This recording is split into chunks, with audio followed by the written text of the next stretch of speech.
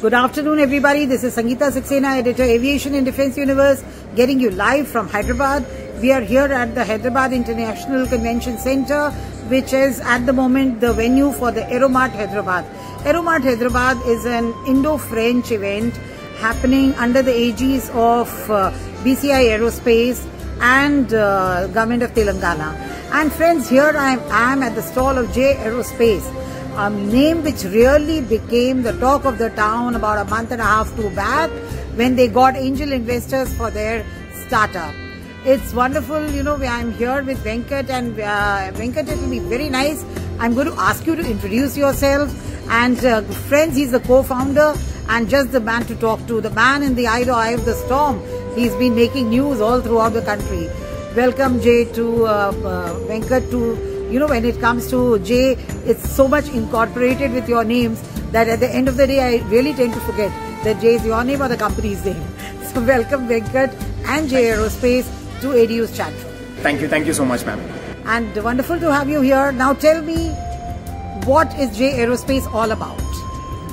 Ma'am, we are an aerospace component manufacturer who are working on solving the global resilience problem. Currently, if you look at aerospace industries in a extremely turbulent condition, wherein there are severe supply constraints post the pandemic, wherein there's a huge surge in the demand, where supply is extremely constrained. Today, we are working on bringing the technology and the capabilities that we have in India to solve this global supply chain constraint in the aerospace industry. And you really are a youngster, Venkat. So tell me about yourself. And you also have you're a co-founder, so you also have a partner. Yeah. So tell me about both of you.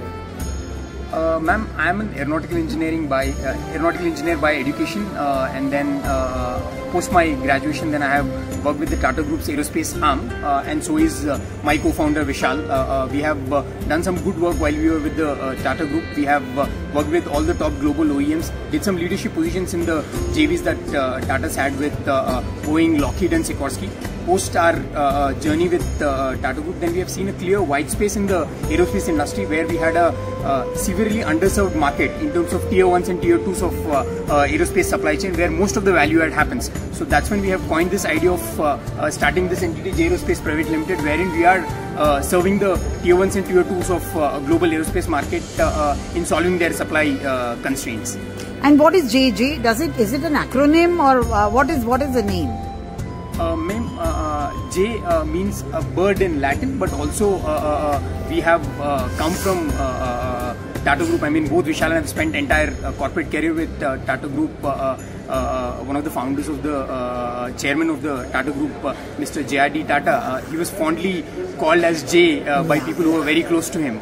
So it's sort of a tribute in a way from our side. Wonderful. That's so nice to hear that, you know. It's great. It's Mr. J.R.D. Tata, and his contributions to aerospace are, you know, not to be, you know, I think the whole world knows them. Absolutely. And that's a wonderful idea. Now, both of you are based out of two different countries. So what is this geographical divide about? So currently we have two geographical locations, ma'am. One location is Hyderabad in India, the other location is Atlanta in the US. Vishal operates out of Atlanta, I operate out of India. If you look at most of our potential customer segment is in the US. Being a new startup and a new company, it's very important. We have realized very soon it's very important to be close to our customers. That's where we have a physical presence in the US, wherein Vishal manages our customer engagement, business development activities, being closer to the customer, being the face of J Aerospace in the US, wherein we have all the manufacturing operations here in India, which I manage. Wonderful, very nice. Now tell me something about the status quo of your company. What is it doing at the moment? What is the status, and what are you planning to do? Are you developing a manufacturing line? So what is it all about? So currently we are, as we speak, we are building a state-of-the-art manufacturing facility in Hyderabad. We have inaugurated the facility early this year. Currently the infrastructure work is going on.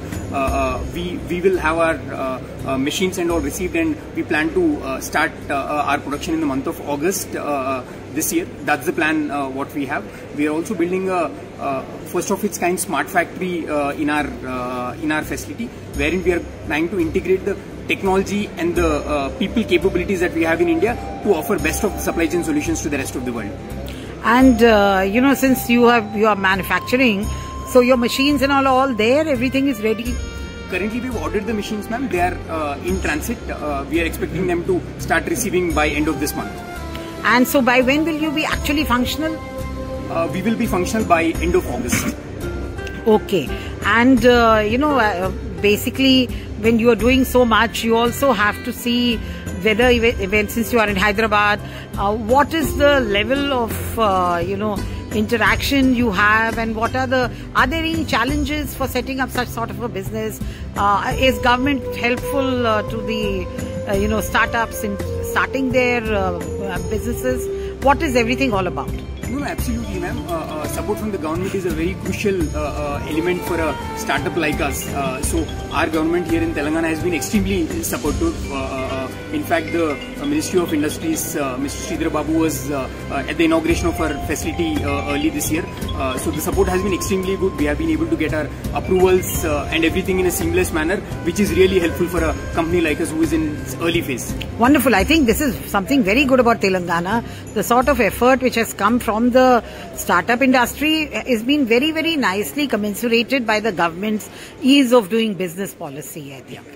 And also you made news last month, and there was so much of news about you guys. You got an angel investor. So let's hear about what happened there. Yeah.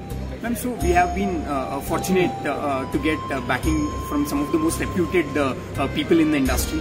While we have raised our seed running from General Catalyst as a lead investor, a San Francisco based firm, but we also have support from some of the very notable names in the Indian aerospace industry in form of angel investors. One gentleman you all know is Pratyush Kumar, used to be the president of Boeing India. He's an angel investor and mentor who has been helping us throughout our journey.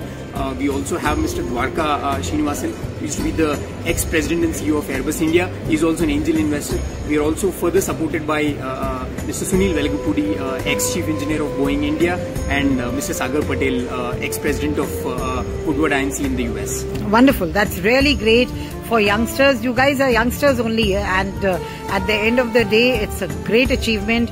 Wish you all the best, Venkat, and let's hope that, by the end of this year, we hear about everything in prime and place, and your factories running about, and production has begun. Thank you very much for speaking to ADU. That was wonderful to have. Thank you so much.